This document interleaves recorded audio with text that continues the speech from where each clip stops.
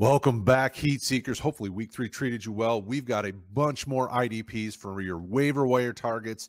As always, if you have questions, drop them in the comments. If you need our help, find us on rotoheat.com or in our Discord. With that being said, let's get to it. Kraig is going to give us some wisdom on which linebackers we need to jump onto this week. Which ones do you love and what do you love about them? Yeah, so we're going to start off with Zaire Franklin. He's been filling in for Shaq Leonard for the Colts, and he's a top 30 linebacker in most formats.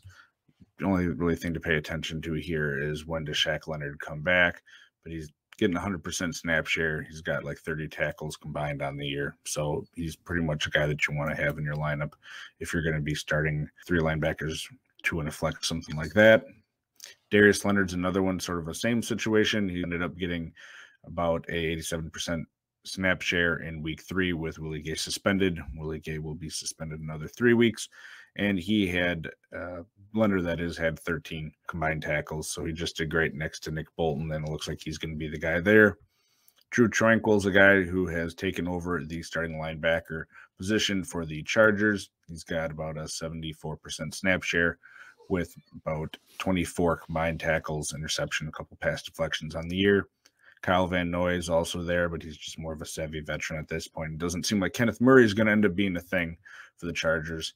The other big name here that we have, and this is for Austin, who's on our IDP team. You can find him over on Twitter. He also does articles and did the IDP show with us this offseason. But Malcolm Rodriguez, I threw him on the list here. He's been getting increased playing time each of the past 3 weeks. He's gotten 6 combined tackles week 1 and then 8 and 8 this past week. And, Alex Anzalone is the guy who's getting the higher snap share, but Rodriguez seems to be the sort of the fan favorite, coaching staff favorite, and with that increased snap share, he really could be a guy that ended up being a league winner based on where he got him this year.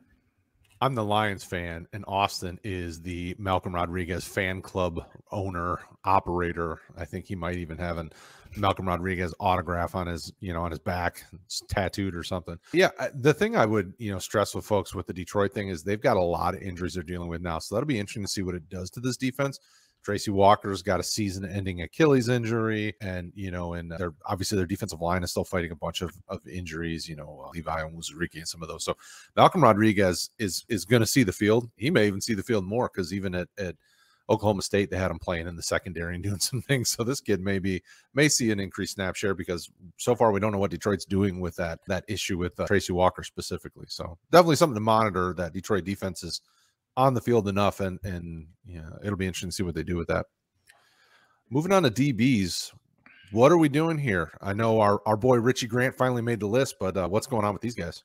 Yeah, we got a lot of names that people have heard before for various reasons. Richie Grant didn't do much last year after being a second-round pick of the Falcons. He barely played, and when he did play, it really wasn't even at safety. It was cornerback. But coaching staff invested in him, and he got stuff turned around. He's got 100% snap share on the year. He's a top 15 safety in most formats. The Atlanta offense has been better than expected, which has led to more secondary opportunities as the opposing teams are throwing the ball. Promising player like that's going to be rostered in Dynasty, but in redraft leagues, he's still widely available and has earned a spot. Brandon Jones is another guy. The highest roster guy that we've talked about in the past 3 weeks. Over on ESPN, he's at 34%. The other sites, he's in single digits or not at all. So again, know your site, know your format, all that stuff. But Brandon Jones is a top 20 safety on the year after sort of being a second banana name-wise to Javon Holland last year. After the year that Holland had, Holland's usage has changed, whereas Brandon Jones has over half his snaps along the defensive line or in the box and getting those tackles, which is what you want, out of a safety.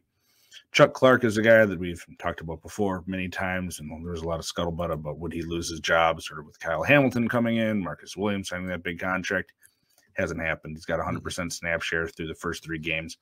46% of his snaps on the line are in the box.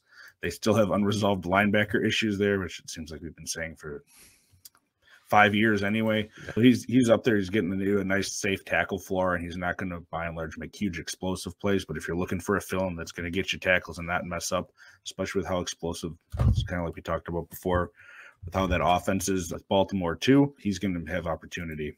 And our cornerback. So Charvarius Ward is a guy I'd prefer on the 49ers, but if you're in a league that requires cornerbacks, he's probably rostered. But Emmanuel Moseley has played a little bit more than him. They're both like in the 99% snap shares. Moseley has 10 solos, 3 assists, 2 tackles for a loss, and they're bringing on the Rams, who are top 3 in points allowed to opposing cornerbacks. So a lot of opportunity coming up this next week. Definitely an interesting group of players, and I love the list because these are some guys that we've been fans of. So it's nice to see. We won't pat ourselves on the back, but it's nice to see that these guys are finally showing out. Let's finish it off with defensive linemen. So we've got some one that's currently going as the Cowboys are playing on Monday night. What's going on here? So Dorance Armstrong is a guy that we bandied about in our chats about whether to include him or not. And the whole reason we haven't at this point is just that snap share is lower than we'd want. He's sitting in the mid-40s, excluding this Monday night game. Of course, we don't know where he's at if it's going on. But he and Micah Parsons are sort of splitting like across from DeMarcus Lawrence's spot as far as that edge rusher. So the opportunity isn't as high as some other people, but he has gotten 4 solos, 2 assists, 2 tackles for a loss, and 2 sacks on the year.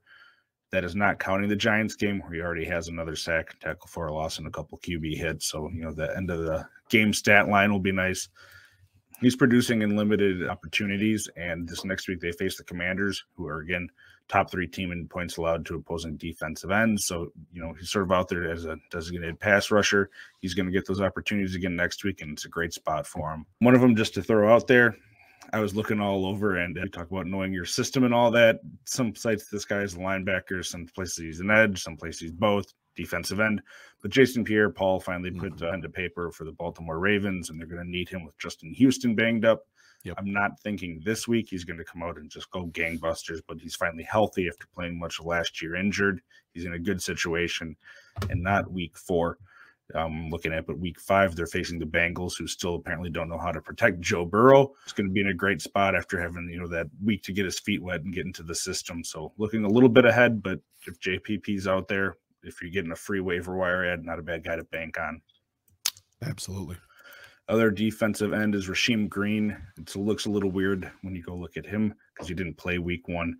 But he is getting about a 54 to 57% snap share. And in the 2 weeks that he has played, he has 8 solos, 4 assists, and 2 sacks. He's showing out really well on that defensive line.